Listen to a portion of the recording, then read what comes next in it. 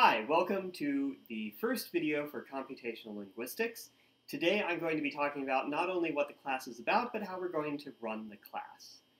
And hopefully by the end of today, you'll be able to figure out the kinds of things that we're going to do in the class and what you need to do to be successful in the class.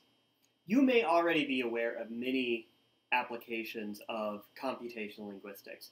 Many of these applications use machine learning to be successful, from talking to your Alexa device, to Watson winning trivia games, to machine translation helping you figure out what is meant when someone speaks to you in German and how to translate that into Chinese.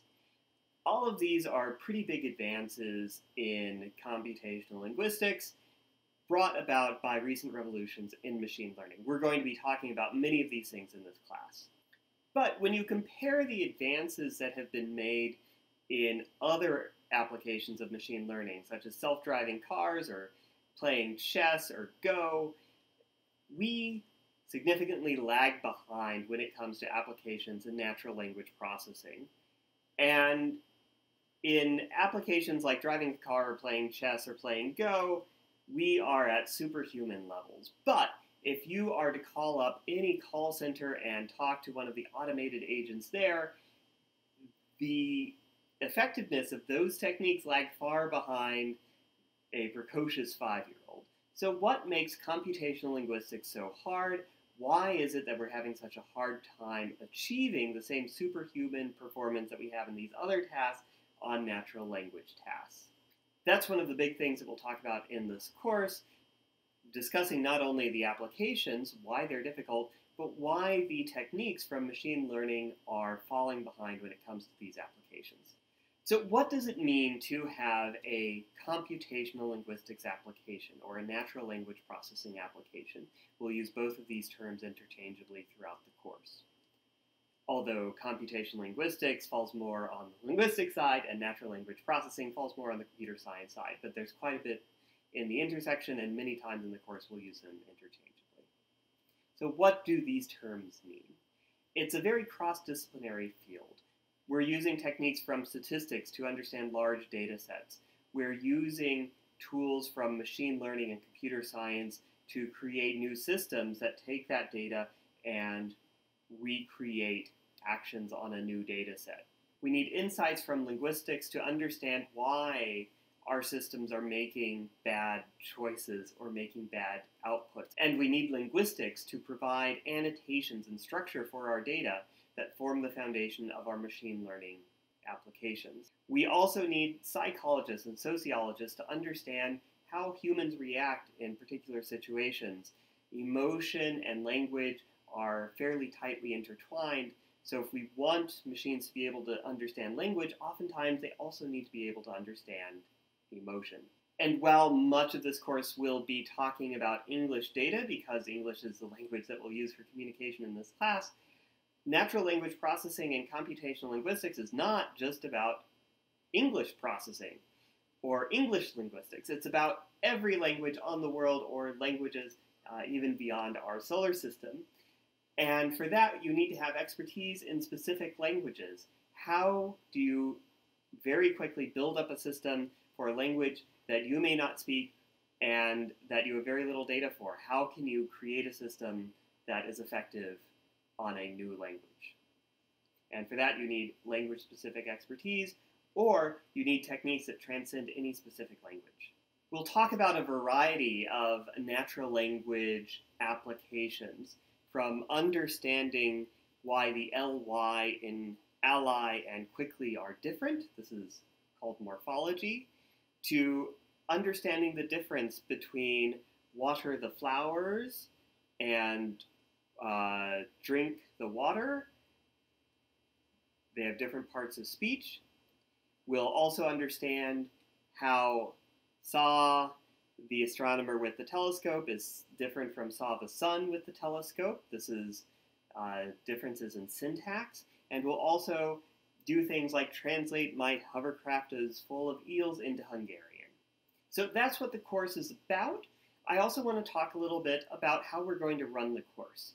So first of all, you're watching this video. Good job. That's the first step. And this is how we're going to do most of our classes. I'm going to provide lectures online. You're expected to watch them before the appropriate class.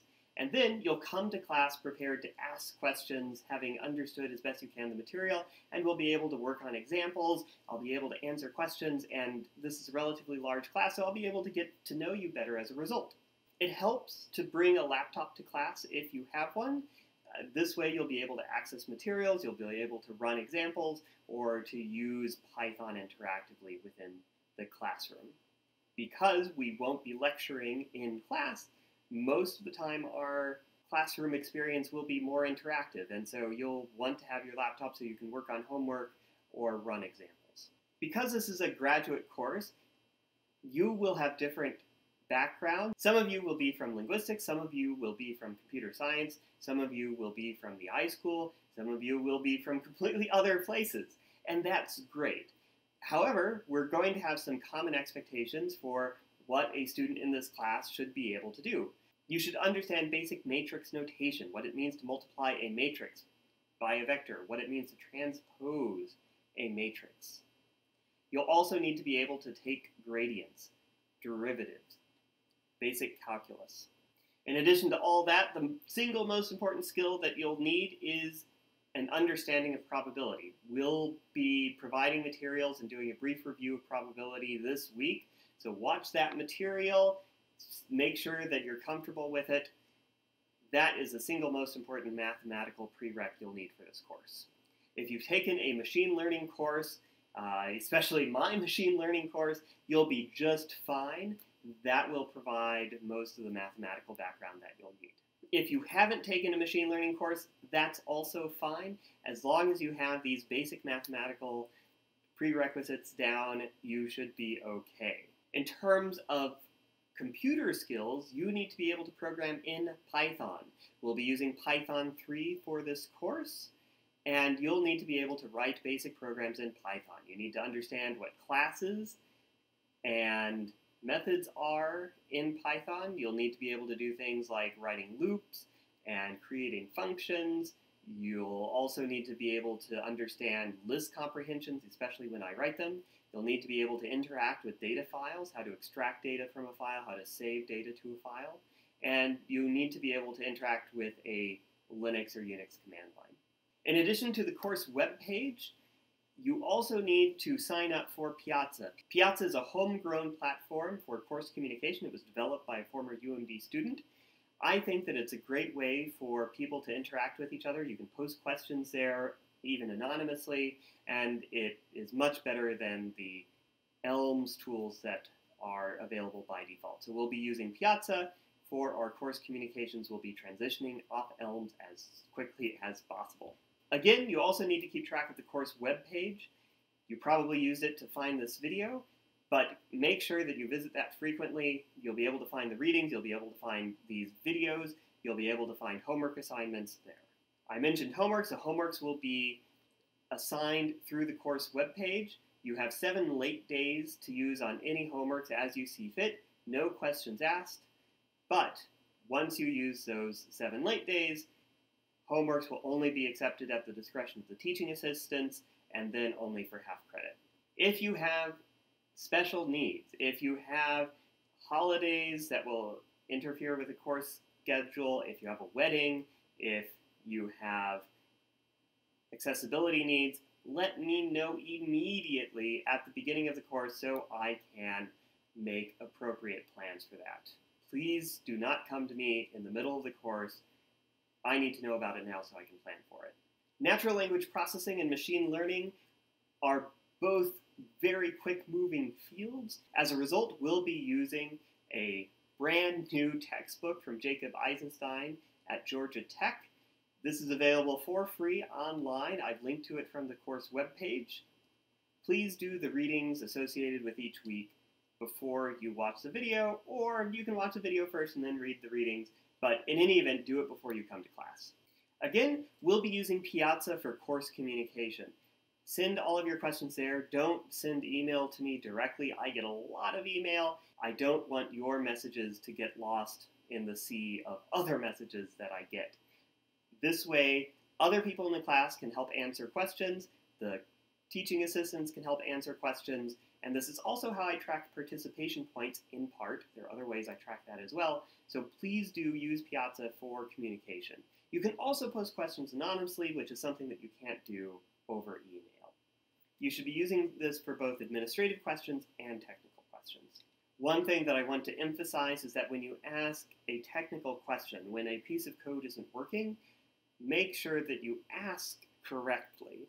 So first, explain what you're trying to do. Second, provide a minimal example that anyone else should be able to run. So start with a fresh clone of the homework repository, run a simple command, modify the code slightly, run that command again, and the problem should be visible. If the TAs cannot reproduce your error, it will be much, much harder for them to help you. You should also explain what you think should be happening and what you get instead. Sometimes when people think they have a problem, they don't really have a problem at all. It's just a misunderstanding of what they think should be happening. Always provide your output, especially if you get an error message. That will be very helpful. And finally, explain what else you've tried. If you explain what you've done in your thought process, that helps the TAs understand where your brain is so that they can tailor their answer to the help that you need. So I'm looking forward to getting to know you on the first day of class, but before then, I want to introduce myself a little bit. So my name is Jordan. Please call me Jordan. If you want to be a little bit more formal, Professor Jordan is also okay. I don't particularly like my last name, Boyd Graver, so I prefer not to be called that, but people cite me as that, so I can't get rid of that name. One thing that causes confusion is that my UMD directory ID is Ying, Y-I-N-G, so that's my family name, and it's also my UMD email, so if you see Ying, that's me. So I'm an associate professor here at the University of Maryland. Previously, I was at the University of Colorado. Colorado is also where I was born, although I did most of my growing up in Iowa, a small town called Keokuk. I was briefly in high school in Arkansas, and then I did my undergrad at California, grad school in New Jersey. Then I came to Maryland for a postdoc. I was faculty at Colorado for a while, and then I came back to Maryland to become faculty. This is the fourth time that I've taught this course, or a very similar course, but this year is going to be quite different. I'm incorporating more deep learning than I have in previous iterations of the course, so this will be somewhat new for me as well. So please be patient with me, especially as we're going over the deep learning components of the course, as that will be the first time that I've taught this specific course using those deep learning concepts. Throughout the course, you'll get to know a little bit about the things that I research. In particular, my research is how humans and machines can interact with each other through language. So I do a lot of machine learning, a lot of human-computer interaction, but all of it revolves around language. So that's why I'm really interested in this course and the topics that we'll talk about. Some of the applications that I work on are topic models. So you'll be learning about that early on in the course. I also work on question answering. That will be the big project that we work on at the end of the course. And I also work on machine translation. We'll touch a little bit on that at the end of the course.